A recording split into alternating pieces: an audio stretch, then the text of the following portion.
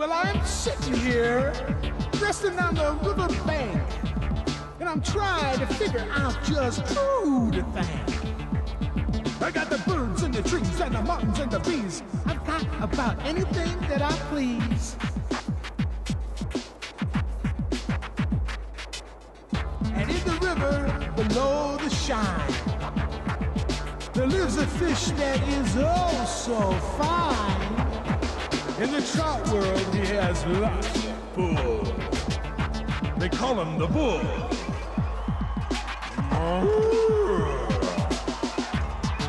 No, it's a different kind of bull I want to tell you about.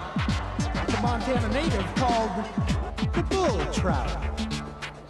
Give it a shout, bull trout. Bull trout.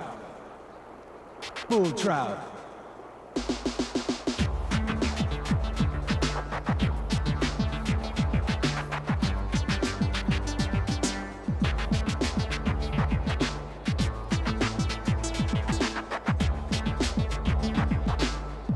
They live in the cold and they live in the clean. Good trout habitat, if you know what I mean. But the bull's in trouble, the numbers are low. They need our help, so here's some things you should know about the bull trout. Give it a shout, bull trout.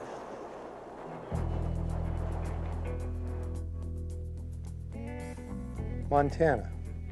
One of the first things people think of is water. And to many, Montana water means Montana fishing. In western Montana, fishing means trout fishing. And when people think of trout fishing, the last kind of trout that usually comes to mind is the bull trout. One of the main reasons I feel that bull trout has been in decline is many of us have not been taking notice of rare species. And the bull trout is one of those rare animals, and I think it's through neglect. Neglect from all of us, not just the loggers, not just the miners, not just the ranchers. Fisheries biologists are part of it too. The reason bull trout are so important to us is that they are our indicator of the health of cold water streams in western Montana. Bull trout require the coldest. They're going to be the first to disappear. Rainbow and brown trout, which are more abundant and more often sought for by anglers, are next. No fish to fish for? Now that's a scary thought. So by protecting existing bull trout habitat and restoring places that used to have bull trout is not only good for the bull, our other kinds of trout will benefit in the process. The bad news for bull trout is that there are a lot of reasons for their troubles. But the good news is we can all do something to help Montana's largest native trout. Biologists are using electricity to capture bull trout in order to find out how many bull trout we have and how they're doing. Recap 334. Once the biologists gather all the information they need, the fish are returned to the river. However, a few take a side trip to the streamside surgery table. They are temporarily put to sleep, and when the fish wakes up, it will carry a tiny radio transmitter. It sends out an individual code. Every 3 or 4 seconds, you'll hear what sounds like a cricket chirp. Start with the sutures. Probably take 4 of them. You can't feel a thing. Basically, the fish is on artificial life support, bathing the gills with a mixture of water and anesthetic, and that keeps oxygen and blood delivered to the fish, keeps it alive during the surgery, just like the operating table.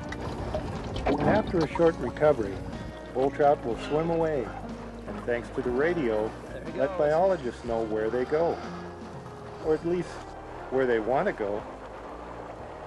Biologists began to find out about the places bull trout liked, particularly during the critical fall spawn or egg-laying time.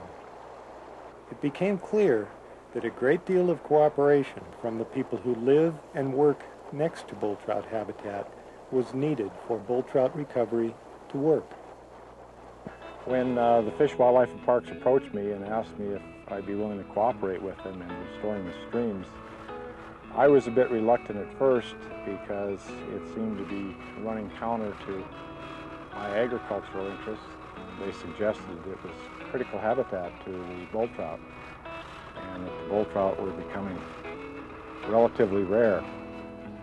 For me, it was an education because as a kid, bull trout were the predators that you tried to rid yourself of. So it was a new awakening for me as far as the importance of bull trout in terms of indicating what kind of water quality you have.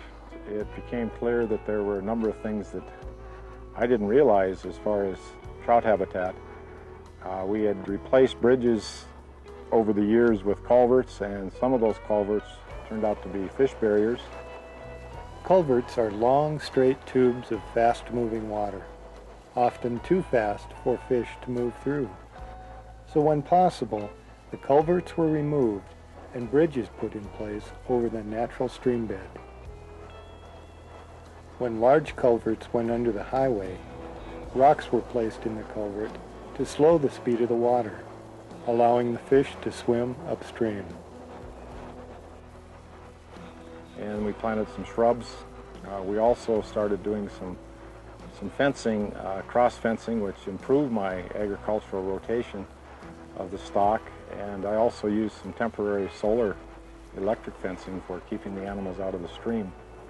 We've seen quite an increase in spawning activity by various types of species of trout in these streams.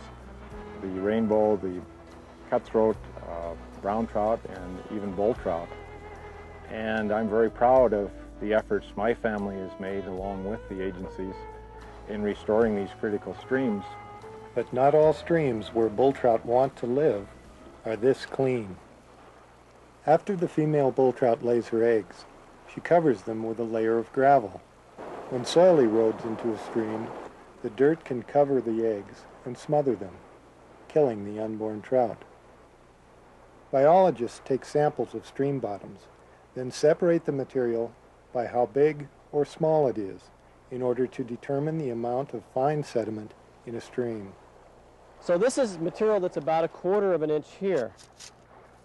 And so material of this size and larger, this is the good stuff. This is the material that the water can flow through and the oxygen can get in and the waste products can get out.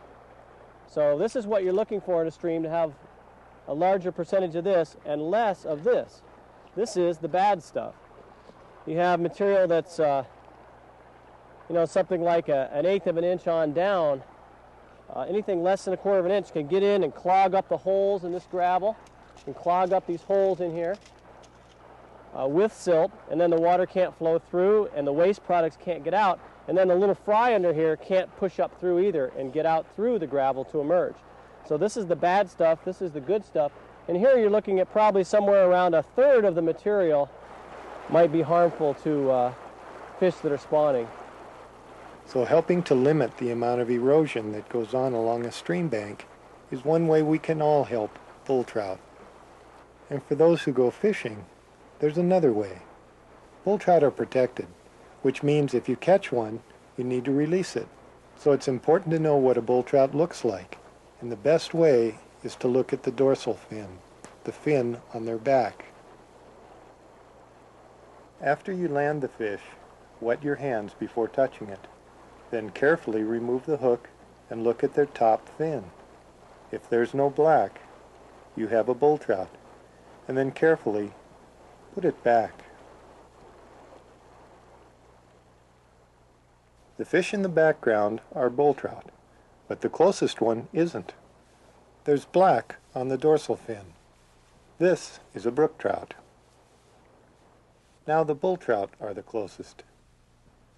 So remember, if you catch a fish that looks like this, release it back into the stream, and you will be helping recover one of Montana's native fish species, the bull trout. So all is not lost. There's some things to be done. The bull trout recovery has just begun. Just figure they're a fish that adds to the fun of the outdoors, of nature, things under the sun. Don't look to others for things to do. Help for bull trout begins with me and with you. Like when you catch a fish, take a look at the fin, and if there's no black, put it back with a grin. Take charge, take the lead, do what's right, we'll succeed. Help get your folks and your friends up to speed. Don't put it in your sack, no, don't be a quack, no. The bull trout world is out of whack. So if there's no black, just put it back. If there's no black, just put it back. Yeah. If there's no black, just put it back. If there's no black, just put it back. If there's no black, just put it back.